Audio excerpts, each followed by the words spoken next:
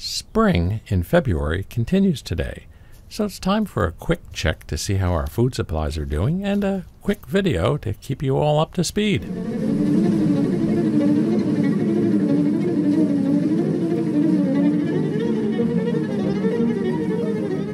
With temperatures nearing 70 degrees here in the middle of February, it was time to take a look at the bees. They were very, very active today, and it's very nice to see them out and flying, but that also means that they're consuming a lot of food, and there's nothing out in the fields for them to eat.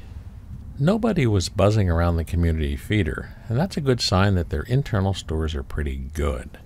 Generally speaking, cleansing flights are cleansing flights, not foraging flights, unless the hive is starving.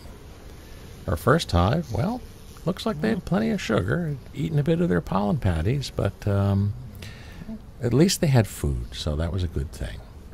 Although today's temperature was close to 70, there was freezing rain and snow and freezing temperatures in the forecast for the weekend, so winter is not really done with us. The Troy hive looked good, so it was on to Mesopotamia. Okay. Still got good feed. Good. I was quite happy with what I saw inside our previously feral beehive. So, let's take a look at the last one, the weak colony, Atlantis. My hope is that all three queens are now stepping up their brood rearing. Brood takes about 21 days to hatch and a few more days around hanging in the colony before they go out and start foraging. So in other words, the eggs being laid today will be the worker bees that first go out and hit the first pollen flow when the trees come in bloom in early April. So it is important that our workforce is in place. Provided the queen is doing her job, pollen uptake and food uptake in general will start to skyrocket as the young larvae are being fed. Making sure that these food supplies are available to the bees becomes very critical from now until April.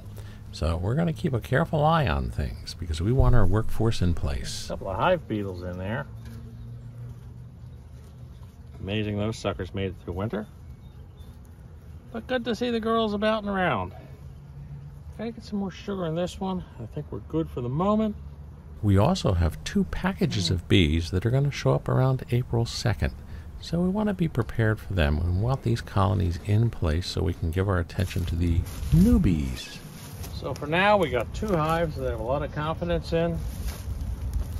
This one I'm going to have to feed, but at least there's strength in it. And I believe they got brood on all 3, though.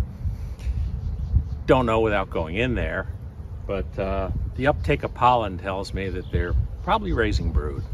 It's a little too early to switch them over to sugar water. We do have some freezing temperatures ahead. Probably in a week or so, I'll put a bottle in the community feeder and see if they take to it.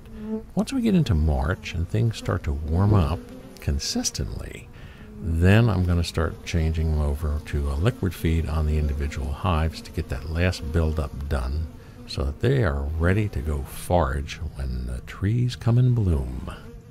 See you all next week.